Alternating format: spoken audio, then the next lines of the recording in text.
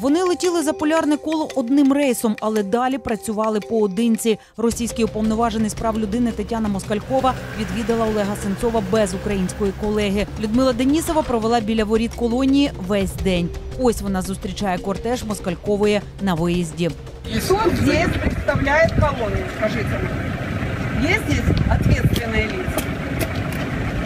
Девушка, давайте начнем с того, я не девушка, я уполномоченная. Здесь дело не в колонии, не в колонии дело.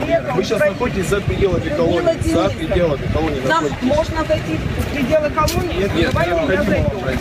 Денісова заявляє про порушення домовленостей між президентами України та Росії про одночасні відвідини в'язнів омбудсменами. Ніхто не намерен виконувати ніякі договоренності, не ті високі гарантії, які були дані президентом Путіна, мне, чтобы просто безперешкодного доступу до всіх політв'язнів. Сьогодні ми так само і не знаємо, що зараз відбувається з Олегом Сенцовим. Без фото і відеодоказів Москалькова заявила російським телеканалам, що стан Олега задовільний. Всі параметри, зв'язані з давленням, температурою тіла, його внешним и внутренним самочувствием и общим настроем удовлетворительные.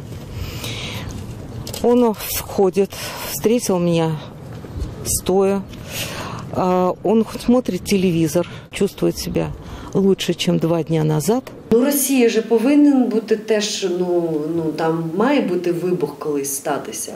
Українець Сенцов з російським прізвищем, який в анексованому Криму не вітав з хлібом-сіллю росіян, а ходив з жовто-блакитним прапором, його ім'я може стати поштовхом до того, що станеться в Росії. Я говорю про зміну влади, про зміну філософії. Так кінозірка сподівається, що українець із російським прізвищем Сенцов змінить Росію на краще. Римма розказала нам, що подумки розмовляє з Олегом, записує все у листи і надсилає їх у колонію. Я написала про це Олегу, що я розмовляю з тобою, це мені нагадує мою маму. І Олег написав так. Лист твій отримав того ж дня, коли отримав листа і від мами своєї. І ти знаєш, мабуть, ось це, що ми розмовляємо самі з собою, воно є і в моїй сім'ї. Мама написала, що постійно розмовляє зі мною. Я постійно розмовляю зі своєю дочкою.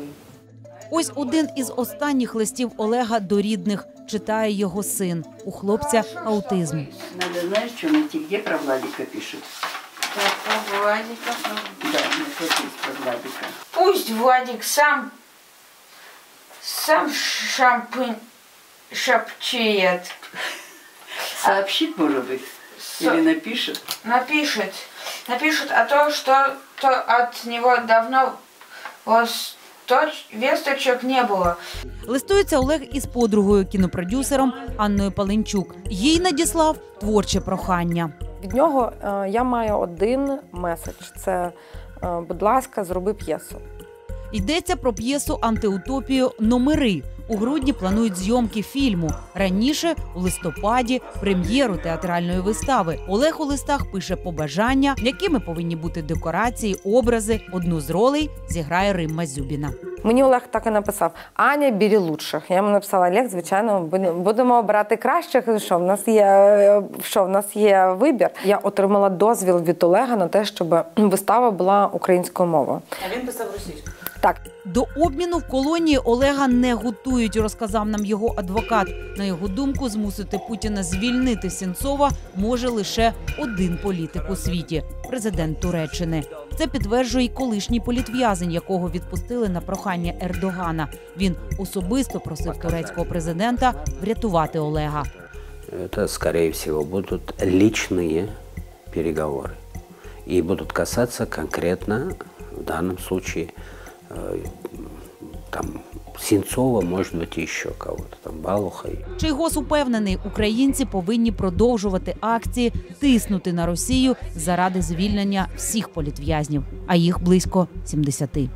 Олександра Шевченко, Ігор Токар, Микита Ісайко для Крим.Реалії.